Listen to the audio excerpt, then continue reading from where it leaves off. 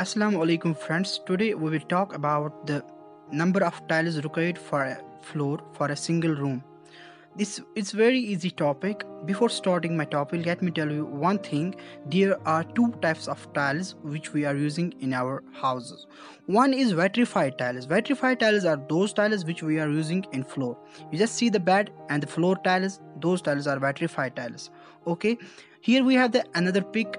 We have the tile, the very big tiles and on floor, and those are called vitrified tiles. Here we have the white tiles, and those are called vitrified tiles. Now the tiles are using in walls, those tiles are called dado tiles. You can see in the pic there we have the dado tiles. We have the second pic. It's very beautiful view of bathroom, and these are we have the wall tiles. That those tiles are called dado tiles. Now we will find the number of tiles required in a floor. Okay, it's a very simple and easy method. You should remember some thumb rules. So now we will find the number of tiles required for a particular room. Here we have the room having area 3 meter into 5 meter. 3 meter is the length, 5 meter is the width. That's the breadth. So area will be 5 meter into 3 meter, that is the 15 meter square. Now we will find the area of a single tile. Single tile area will be, we have a tile here 600 mm into 600 mm, length is 600 mm and the breadth is 600 mm. So area of one tile will be 600 into 600.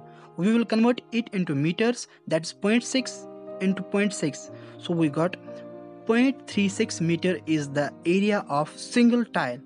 Okay, this is a small area. Here we have a thumb rule. You just remember this thumb rule. It will be applicable every. The thumb rule is very simple. The thumb rule is big area divided by the small area. Big area is always the area of rooms, and the small area is always the area of tiles. That is the thumb rule. It is applicable everywhere. You can use it everywhere. So this is the thumb rule, big area divided by the small area. Now we will find out the number of tiles required. Okay, will be floor area divided by area of one tile. Floor area is a big area. The floor area will be, we have here the floor area, it is 5 meter into 3 meter, that's 15 meter square, and the area of one tile, that is small area, will be 0.36 meter. Okay, so when we divide this thing, we got 41.6. We need 42 tiles for that particular area. For that particular room we need 42 tiles. Okay, thank you for watching my video.